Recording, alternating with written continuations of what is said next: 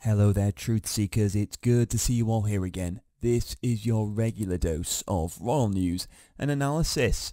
Today, welcome back to the channel, where we're diving into the latest jaw-dropping developments in the ongoing saga of the Sussexes and British royal family. Brace yourself because the plot thickens and it's getting more scandalous. But stop right there before we disclose the juicy details. Subscribe to the channel and hit the bell icon. Believe me, what's coming next is worth waiting for. So now, last night, while the world awaited the celebration of Princess Catherine's 42nd birthday, Meghan, the master of timing and spotlight stealing, dropped an old video of her and Harry's date night in Germany.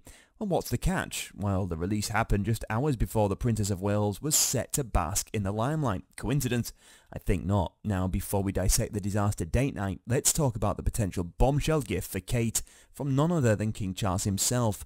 Rumour has it that Kate might be on the receiving end of a prestigious new royal title. The Royal Lady of the Order of the Garter, the ancient title dating back almost 700 years, holds deep significance within the monarchy. If bestowed upon Kate, it wouldn't just be a birthday gift, it would be a symbolic acknowledgment of her dedication to the royal family.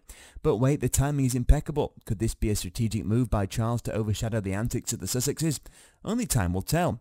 Now let's shift our attention to the disaster date night. Meghan, in her infinite wisdom, chose to drop this old footage from their German escapade, leaving the world puzzled and a little bit amused. In the clip, we witnessed the dynamic duo strolling through a car park, waving and smiling at the paparazzi like they're on a red carpet. It's almost comical how Meghan strategically looks at the camera, waves and smiles, a far cry from the supposed desire for privacy.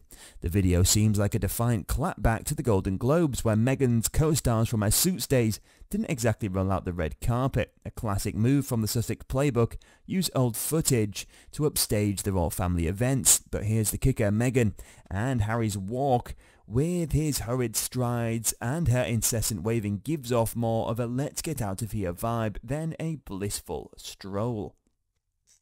It's almost as if they're on a mission to find leftover goodie bags from the Golden Globes, because, well, you know, nothing says privacy like a carefully orchestrated paparazzi walk followed by a request for swag. Now, in a conclusion here, guys, the royal saga continues, with Meghan and Harry once again grabbing headlines with questionable timing. As Princess Catherine celebrates her birthday, we're left to wonder what surprises await her from King Charles. Will she receive the coveted title?